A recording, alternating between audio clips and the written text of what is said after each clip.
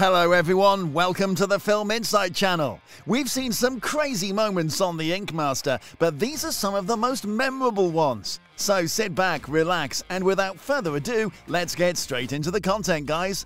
We're starting with Jason Clay Dunn and his master canvas.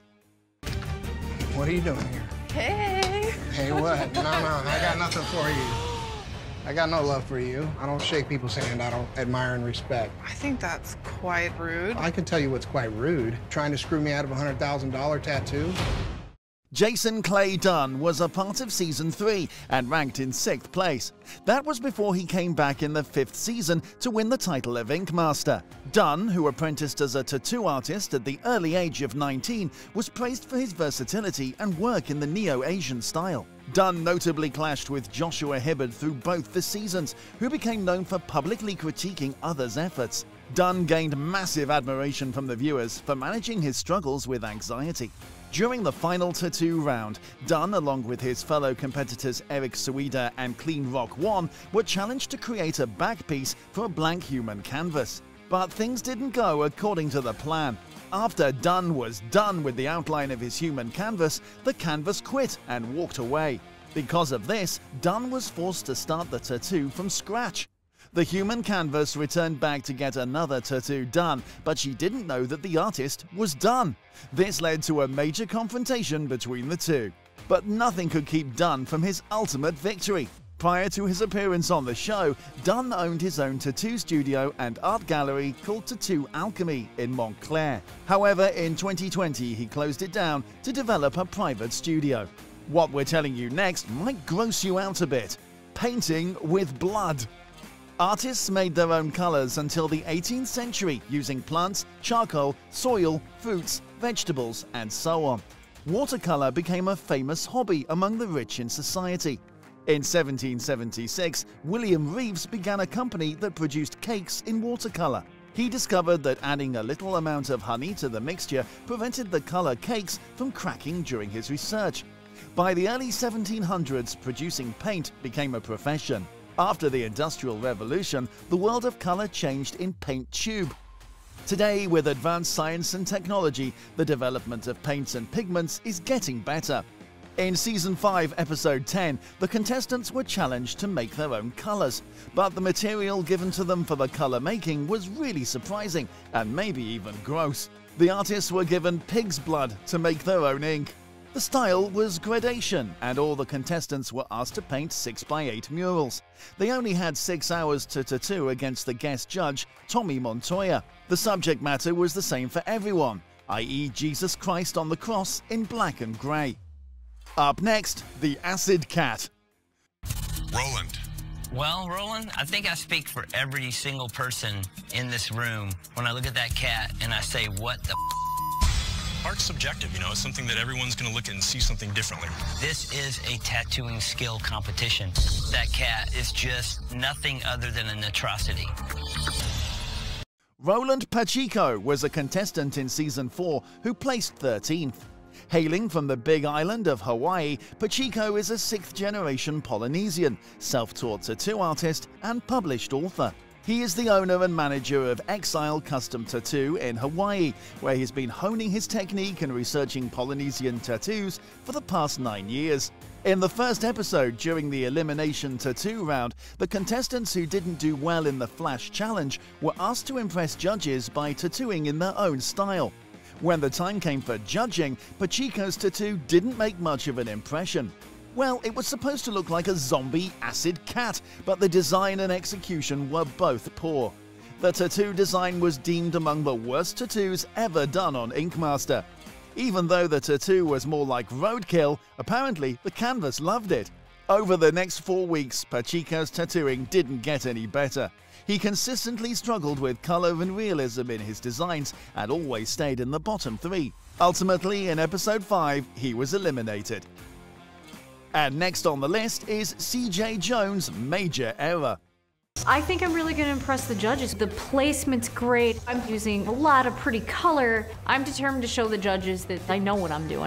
Cee Jay Jones was a contestant featured in the 2nd season of the show and ended up ranking in 15th place. Jones started tattooing at the age of 24 after getting her first tattoo. She currently works as an artist at Suicide King's Tattoo Parlor in Detroit, Michigan. A tattoo artist not only has to make sure that the design and execution are perfect, but also he or she has to make sure that there is no room for errors. One of the biggest mistakes a tattoo artist can make is to mess up the spelling. Not only will it reflect poorly on the design, but also demonstrate that they are unable to focus. In episode 1, Jones made a huge mistake.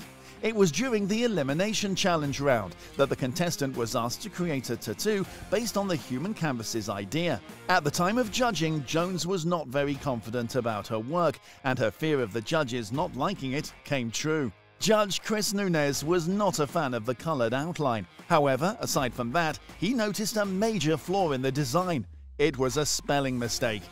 Jones wrote Corinthians instead of Corinthians.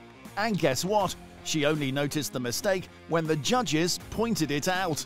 Jones tried to defend herself by saying she could fix that and she had experience in fixing tattoos. It didn't sit well with Judge Nunez, who told her to work at a plastic surgeon's office instead.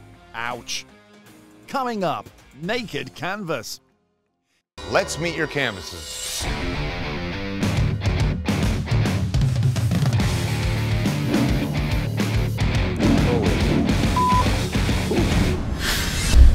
Ink Master, throughout all the seasons, has brought some amazing themes and challenges for the contestants, and there have been a few challenges that made the competitors feel a little uncomfortable. In Season 4, Episode 4, during the Nude and Tattooed Challenge, contestants were taken aback after seeing their canvas. They were naked. They all were asked to use their own judgment to finalize the design and location of the tattoo, such that it accentuates the flow of the body. Some of the contestants were more than comfortable working on nude bodies, but some of the men felt a little uncomfortable. The winner of this challenge was Scott Marshall. Marshall worked really hard throughout the whole season and ultimately was the winner of Season 4. Unfortunately, Marshall was found dead on 5th October 2015 at the Holiday Inn Express, possibly because of an overdose. Up next, Clean Rock 1.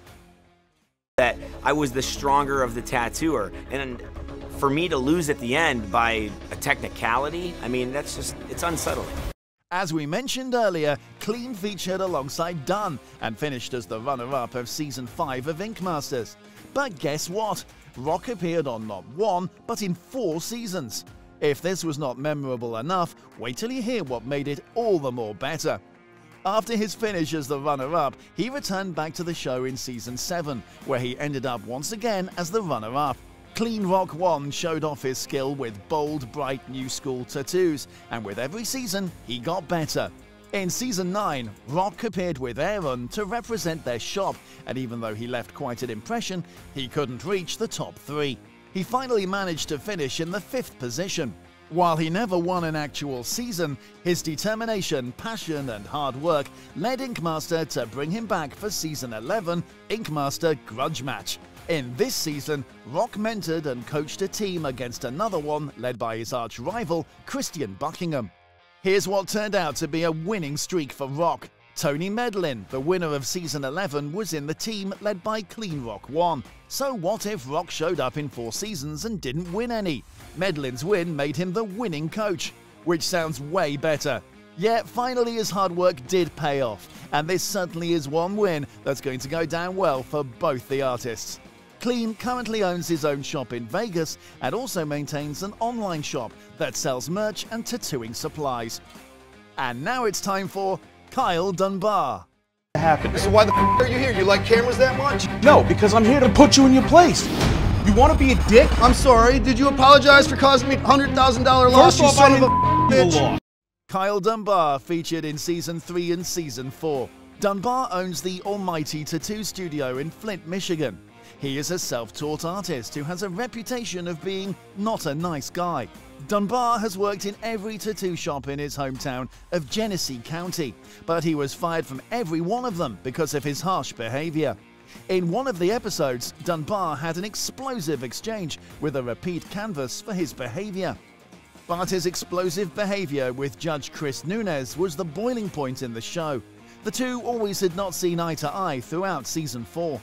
The feud started when Judge Nunes harshly criticized Dunbar's elimination tattoo in Season 4. He reacted to the critique negatively. However, things escalated quickly in the 8th episode during the Flash Challenge instructions. Dunbar began to mad dog Nunes for calling him insane, but the insane comment was actually given by Judge Peck. Dunbar also didn't appreciate the harsh criticism of Nunes about his tattoo. Words were exchanged, and soon words turned into action when Dunbar charged at Nunes. Nunes tried to defuse the situation as he didn't want to fight or make things ugly, but Dunbar's behavior took the best of him. The situation turned messier, and Dunbar once again charged at Nunes after both hurled insults at each other. He was then disqualified from the competition for trying to fight Nunes. Dunbar became one of the most infamous contestants in Ink Master history, and his behavior was certainly one of the most memorable moments of Ink Master. And finally, Ryan Ashley. I've only been tattooing now for 5 years, and before that, I had a whole nother life. I lived in New York City, I worked for this design company, and I sat at a cubicle. Tattooing has provided me with fulfillment. What makes Ryan Ashley such a hard contestant to forget is the fact that she was the first woman to win Ink Master. Ryan Ashley was the winner of Season 8. Ashley learned to draw from her mother, who was also an artist. Ashley, who has worked in the fashion industry, took the artistic talents she developed working with beading and lace and applied them to tattooing to create inspired and elegant patterns. She apprenticed as a tattoo artist in her hometown in Pennsylvania. Ashley gained her experience working at a street shop, and in 2013 she opened a shop with her companion called the Strange and Unusual Oddities Parlor. Throughout the competition, Ashley impressed the judges with her artistic trait and design. She was in the bottom 3 only once in the competition. With brilliant performances, Ashley bagged the crown of Ink Master Season 8. She was the first woman to win the title of Ink Master in the show's history. Her intricate black and grey tattoos, as well as her jewelry and lace-like skin art, have made her famous. Ashley went on to co-host Ink Master Angels alongside Kelly Doty, Nikki Simpson and Gia Rose after her big win on Ink Master. She was also a judge on the new Ink Master franchise show Ink Master Grudge Match, which premiered on Paramount Network in the fall of 2019. She joined DJ Tamba and Clean Rock One as a judge. With that, this video has sadly come to an end. Which of these moments is your favorite? Let us know in the comments section. If you enjoyed this video, then give us a like and share. Also, hit the subscribe button to never miss out on our updates.